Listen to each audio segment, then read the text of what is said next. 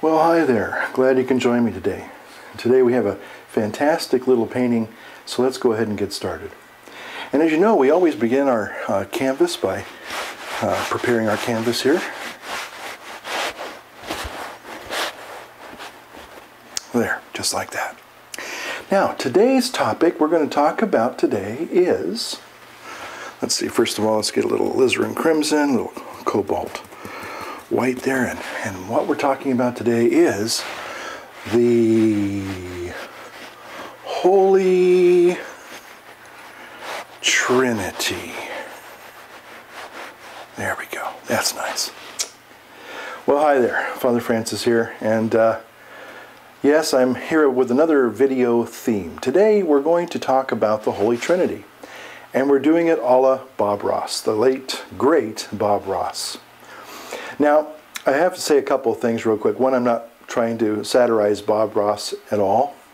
Actually, I loved Bob Ross, and there's a reason why I'm using a Bob Ross theme to introduce the topic of the Holy Trinity. Hopefully in a few moments that'll all become abundantly clear. Today we talk about the Holy Trinity, and the Holy Trinity is first and foremost a mystery. Now, in many attempts to try to explain the Holy Trinity, I and my other colleagues probably have used the analogy of water. And basically, you just get a test tube. You talk about getting a long test tube and fill it full of water. And on one end you freeze it, the other end you heat it up, make it into a vapor. And there in the same time and space you have water, same molecule there, or substance, and it has three phases. It has a frozen phase, a liquid phase, and a vapor phase. And a lot of times people will use that to say, well, this is kind of like a model, if you will, an analogy of what the Trinity may be like. Well, I have to be honest with you, it's kind of a crude analogy, and I'm sure you'll agree with me. And so one day I was up in Tahoe City, filling in a parish about 10 years ago. And the thing that happened was I was going to be preaching I was going to be saying an outdoor mass. Now, I've never said an outdoor mass. And when I noticed all of the people that were coming, I got nervous. I got a little terrified, a little stage fright, if you will. And it's one thing to be able to say mass in a parish, or your home parish, or a place where you know the people, but to see, hundreds and hundreds of people you don't know, it actually can be kind of nerve-wracking. In fact, one of the great fears that many people have is the fear of public speaking. Well, I'm no different. And so what happened was I was a little bit panicked, and I thought, oh gosh, I wish I could, just settle down and calm down enough to come up with some ideas. And so what happened was I reflected back to the night before, and I had been watching, of all things, a Bob Ross painting video. Now, Bob Ross was wonderful. Those of us who remember him and loved him, were amazed at how he could take an ordinary canvas and within a matter of 20 minutes or so turn it into a very beautiful little picture. And I remember another element about Bob Ross, and many people have commented on this, was the tranquility and the serenity that he projected. He wasn't nervous, he wasn't anxious, he wasn't angry, like I get when I try to do a painting or something like that, mostly Final Cut Pro. And so the thing is that Bob Ross had a very calming influence, better than a double martini, let me tell you. And so I remember thinking that after that morning, why not think about the Trinity, instead of trying to use models like something from science, why don't you try using an artistic motif? And sure enough, that's what happened. And I'm going to explain that here in just a minute. The Holy Trinity is very much like an artist. Science can sometimes explain the mysteries of God to some extent. But I think music and poetry and art do a far better job of conveying the mysteries of the faith. Well, let me explain that. First of all, let's load up our brush here. Tap, tap, tap, tap, tap. Those of you who remember Bob Ross. And we're going to load up our brush, and let's start right over here, and there we go. That's it right there. We're going to paint a little face, a little happy face. But you know what? In our world, there lives another little happy face, and he lives right about there. Yeah, that's good, right there. But you know what? They know they say two's company and three's a crowd, but you know what? I'm going to challenge that thought, and I'm going to paint one more little happy face right there. Yeah, that's good. Right there. That's nice. You know what? Let's finish this. Let's just finish this painting off, shall we? You know, I know Bob Ross would take about 20 minutes or so, and he would finish off his painting, but we're going to finish off this painting here because this is an image of an icon. And it just happens to be, you guessed it, an icon of the Holy Trinity. Now again, icons help us enter into the mysteries of the faith in a way that no other things really can help. Now, it's interesting because an icon, of course, is a picture. It's an image. It's a holy image.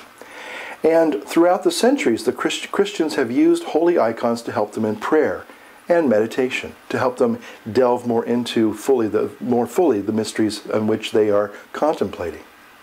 And so in some ways, the Trinity can be likened to, if you will, a painting. Why? Well, first of all, you got to have a canvas, like we have here. You got to have some paints, like I have right here. And you have to have not just a brush to apply the paint, but you have to have an artist. Now, I don't consider myself an artist, so relax. But I'm only playing one today. I'm not a real artist, I only play one on TV. And so that's what we have. We have a Trinitarian formula for making a painting, or an icon, or an image. You have a canvas, you have paint, and you have an artist.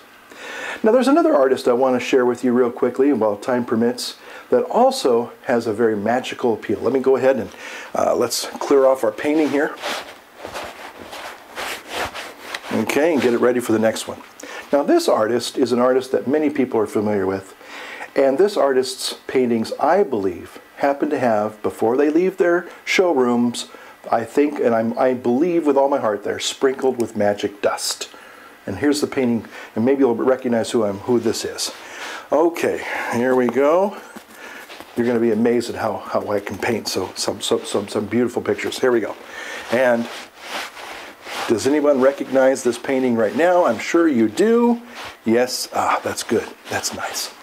That's it's not a Bob Ross, but it's a Kincaid, Thomas Kincaid painting, the Painter of Light. Now the reason why I paint this particular image here is about 10 years ago, I was in Germany of all places, and a friend of mine sent me an image very similar to this one, and I have to tell you, that image was the most beautiful image that I had seen in a long time. And the reason why I like these Thomas Kincaid paintings, and all paintings have this quality, is that they bring you in, they draw you in. And when I looked at this painting, I stared at it for a long time, and my mind began to create an event in my life. Now, I've had similar events, to be sure, but not quite the same, but I've kind of, merged a lot of personal experience into this one image. And I could picture myself at the end of a long, warm spring afternoon. The sun has just set, and I come up upon this little green, sleepy river here. And I look at that river, and I begin to look at the little ripples coming up from the water, the fish feeding at night. And then you can almost hear the buzz of mosquitoes, And it's a real sleepy kind of tranquil scene. And you look at the bridge, and you go over this rock bridge to this beautiful cottage over here in the background in the clearing. You see the glowing lights. And you know that when you go to that cottage and you open the door, there's going to be wonderful food and wonderful things to eat and drink and wonderful people to spend time with in the evening. Perhaps at the end of the evening you'll have a nice, warm, wonderful dessert with a nice hot cup of coffee to wash it all down. The perfect end to the perfect day.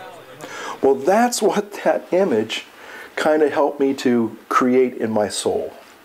So, in other words, when we look at images like this, we look at holy icons. We aren't trying to describe or explain a thing, but we're trying to enter into a personal relationship with a God who loves us. The God who creates the heavens and the earth and everything within. And so I hope that gave you a little idea there to maybe somehow, use art to help you to paint yourself into the mysteries of the Holy Trinity. Thank you for watching, and God bless.